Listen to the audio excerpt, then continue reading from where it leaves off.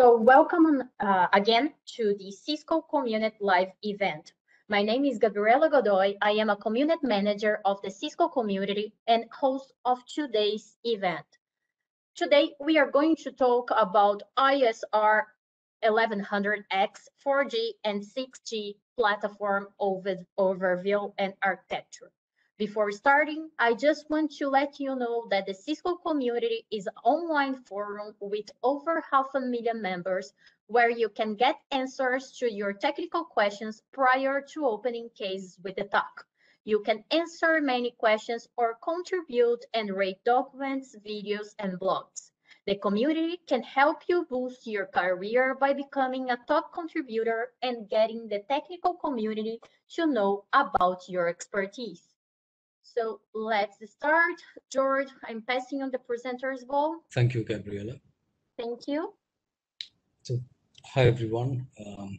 My name is George, and I'll take you through the first part of this presentation.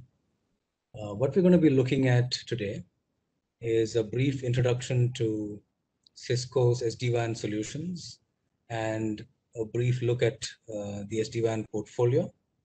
Then we'll look at how these platforms evolved from the VH platforms. We'll spend some time looking at use cases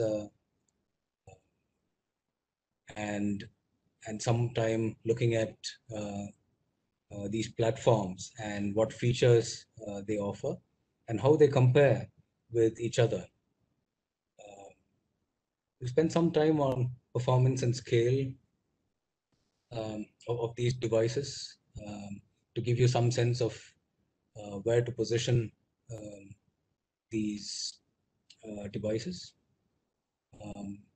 The ISR1100 and 1100X devices are capable of using either Viptela OS or the iOS XE SD-WAN OS, and we are able to migrate from one OS to the other, and we'll look at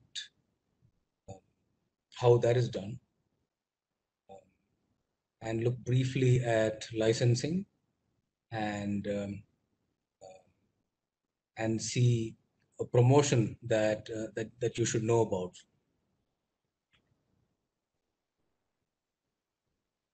So why is Cisco SD-WAN cloud scale?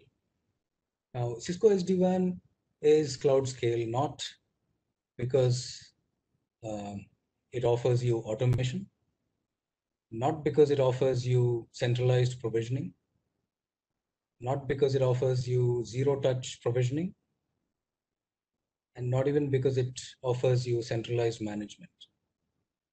Although Cisco SD-WAN offers you all of these, four advantages, we believe that the best way for customers to achieve massive fabric scale is through separation of control plane and data plane. And Cisco offers this uniquely and gives you the power to be able to scale your SD-WAN fabric massively. Cisco SD-WAN supports any deployment. We have customers who manage on-premise, they manage from the cloud. There are service providers who use our multi-tenant ecosystem. There's machine learning built into some of the analytics that we provide. So that's any deployment.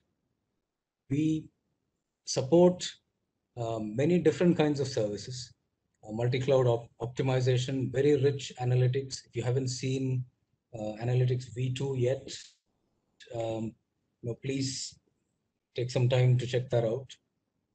Cisco is in a very unique position to offer multi-domain, where we help you stitch your data center, switching, and routing domains, and make sure it is possible to seamlessly share, for example, profiles across those three domains. Cisco SD-WAN supports any transport. A number of customers we've seen are taking away their MPLS links and replacing them with internet links. It's not that MPLS is going away fully, but if somebody had two links, we see cases where customers are removing one MPLS link and replacing that with an internet link. If we support satellite transport connectivity, also LTE based transport. Any location, be it branch, connection through co-location, connection from a cloud, or connection from a remote work location, not very different from where you and I probably are working right now. So what we're saying is that Cisco's flexible architecture allows for us to leverage all of the experience that we've had and provide the kind of power that customers need today for their SD-WAN solution. Now that is a view of the solution. What does a portfolio look like? Now, if you look at this slide, there's branch, aggregation, and cloud. There are some some areas where you have devices that span across horizontally. Right at the bottom, we have our virtualization range of products, ENCS, CSP, and the new Catalyst 8200 UCPE. And then we have in the center the SD-WAN products with Viptela OS, which came in with our acquisition of Viptela to start with. And now we have new products introduced from the ISR1K family that can run Viptela OS there. Right on top, you see what we call SD-WAN plus services. This is what gives you the full power of iOS XE and iOS XE SD-WAN. Full feature set, great security. And you'll notice here that we have quite a few new products here. The Catalyst 8200, 8300, and the 8500 series of platforms are the newest to join the portfolio. Today, we will focus mostly on the ISR1100 4G, 6G, and the LTE devices. Okay, so we have a polling question for you here. What are the ISR1100X series platforms?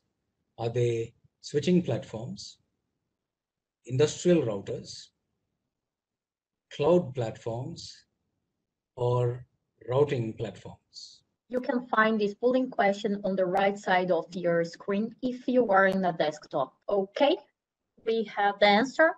The majority said letter D. Is that right? Yes, the answer is D. Thank you, Gabriela. Thank you. Now let's moving on to look at the platform evolution. You may be familiar with the V-Edge series of products, the V-Edge 100B, the 100M, and the V-Edge 1000, which are now no longer available as of the end of January.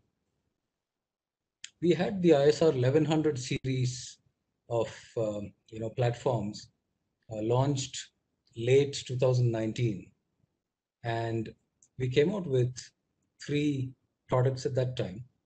We had a 4-port product, which is an Ethernet, 4 ports of Ethernet ports. Then we had the 6G, which is 4 ports of Ethernet, RJ45, and 2 SFP ports. And then we had the 1100 4G LTE available in 2 flavors, GB and NA, which stood for Global and North America, with 4 ports of RJ45 Ethernet and with integrated LTE, category 4 LTE.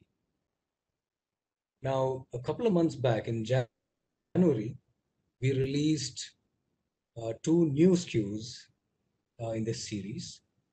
They're called the ISR1100X 4G and the ISR1100X 6G. Now the X stands for 8 GB memory, which would allow you to run advanced security features that comes with iOS XE SD-WAN. To give you a sense of the rationale behind the evolution from vEdge, um,